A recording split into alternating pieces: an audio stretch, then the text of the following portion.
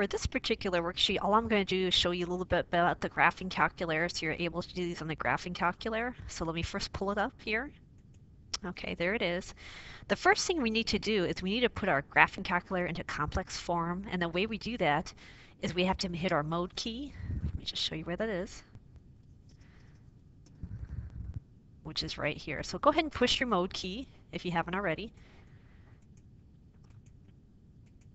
Okay, and what you want to do is go down right here to the third to line, bottom line where it says real. This is already in complex form, but in case yours is not, you'll go to this line. You want to move over to the A plus BI and hit enter. That way that's the only one highlighted on that particular line. Once you're done with that, now it's in complex form, let's go ahead and get out of here by hitting second and quit.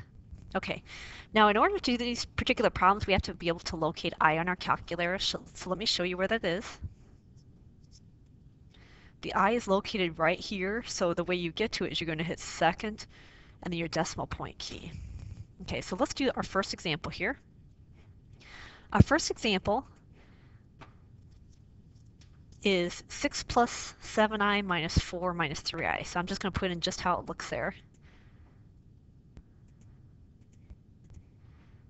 So again, to get the I, hit second and then my decimal point. And then the second complex number, 4 minus 3i.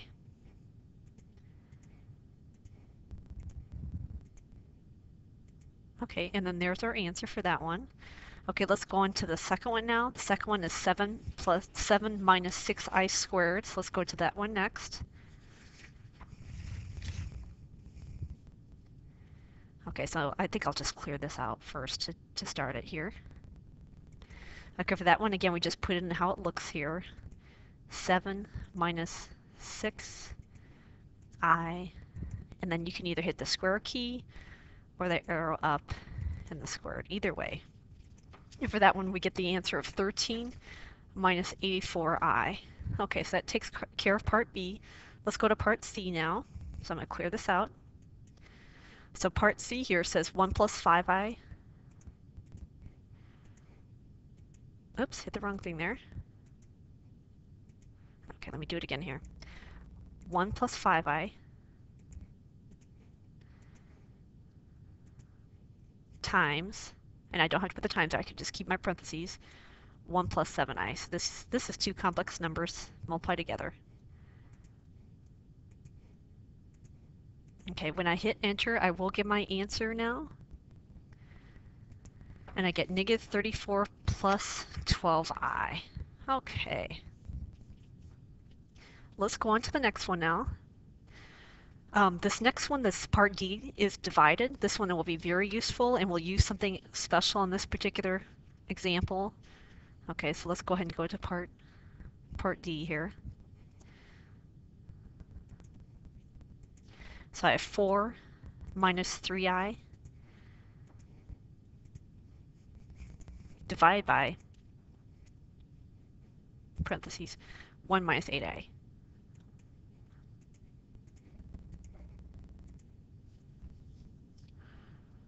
Okay, when I hit enter, I get something really messy. Normally, you want to put this in a fraction form, and the way we do that is we convert everything to fraction form by pushing this math key.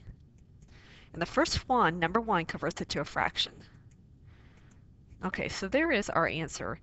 Now normally, D is written a little bit differently in the homework, so I'm just going to go ahead and write down how it normally shows up as. Normally, D is written like this.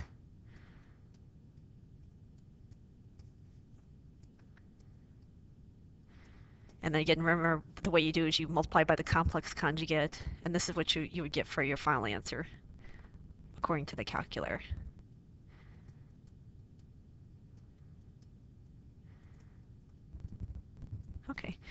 Okay, so that concludes this particular worksheet.